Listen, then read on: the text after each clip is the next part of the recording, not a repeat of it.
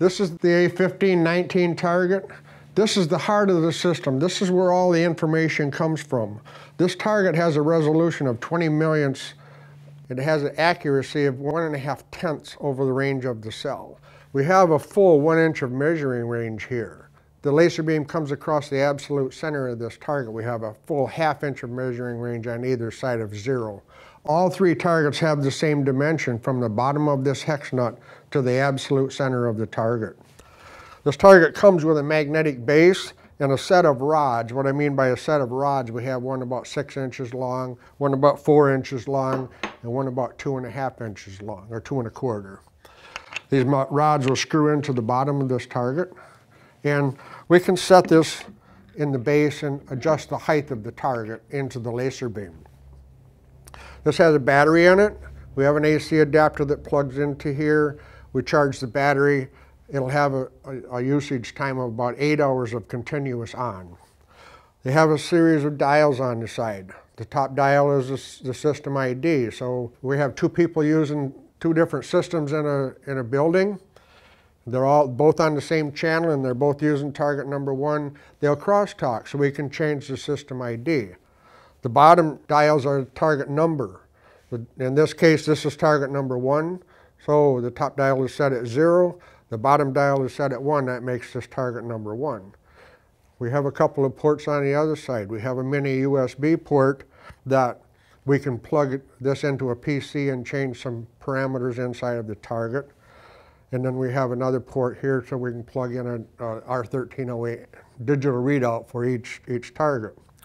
This target sends data to either a handheld readout or a PC via 2.4 gigahertz radio waves. All the data being sent to the target number, the target serial number. The main thing is this target tells its height, that tells whether this is higher or lower than the center of the laser beam. If I get a plus number, the target is high. If I get a negative number, the target is low. We have a red filter on the front. The red filter filters out all but red light waves. So we don't want to touch that with our fingers. If we do, we get a fingerprint on there, we need to clean the lens. It has its own microprocessor built in. So all of the target calibration is internally in this target. So it doesn't matter if I'm using the laptop, or if I'm using the handheld, or if I'm using an R1308 readout. The numbers that are coming from the target are calibrated numbers. They've been, any error that's in the cell has already been compensated for before it leaves the target. Okay, this target does not have an on and off switch. It turns itself on, it turns itself off.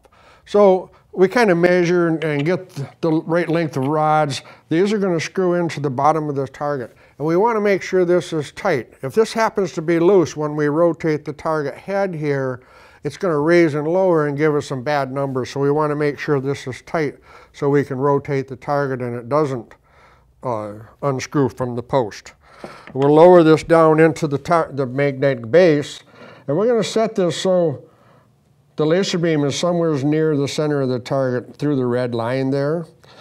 And you see the lights are off on the front. If I turn the laser beam on, they're going to blink a couple of times and the target turns itself on. Now this is transmitting data to either the handheld readout or the PC. When I move this target from position to position, I like to keep the base facing in the same direction so I don't forget which way it was, and turn this, because that's why we rotate it on the top, so we can turn this. There's 2 little LED lights on the front of this. One of them is a charging light. So if we plug this in, we have an AC adapter that has its own battery in here. We can plug this into an AC outlet and we'll charge the battery. While it's charging, this light will be turned on. When it reaches full charge, it'll shut the charging circuit off so you don't overcharge the battery and the light will go out. The other light is a low battery indicator. So if the battery gets low, this light will come on and indicate that you need to plug it in and charge it. The light sweeps across the face of this as the turret is turning. So when that light hits this, we generate some voltage, what we can turn into basically a digital signal so we know whether this is high or low. When that laser beam leaves the face of this target, we measure the background light coming in. Because the background light is going to affect our reading somewhat, we measure that background light, and when the laser beam is on the target, we measure that. When the laser beam is off the target, we measure the background light so we can eliminate that from the readings. If somebody turns the laser light off, the lights are going to blink for about 30 seconds and it's going to shut itself off to conserve the battery. One of the biggest problems people run into with this are blinking lights. Blinking lights maybe from an overhead crane or blinking lights from a fork truck.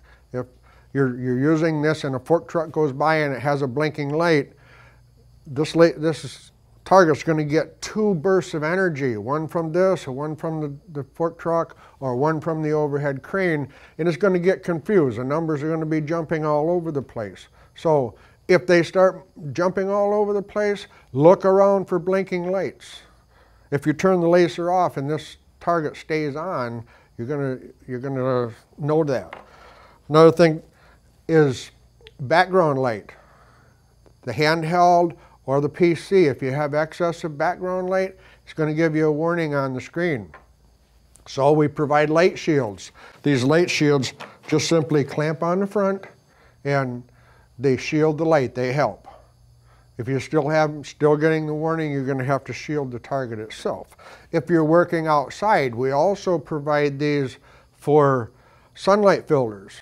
So we can put the sunlight filter on the front the same way, but it has a filter inside and we filter out the sunlight. Reflections.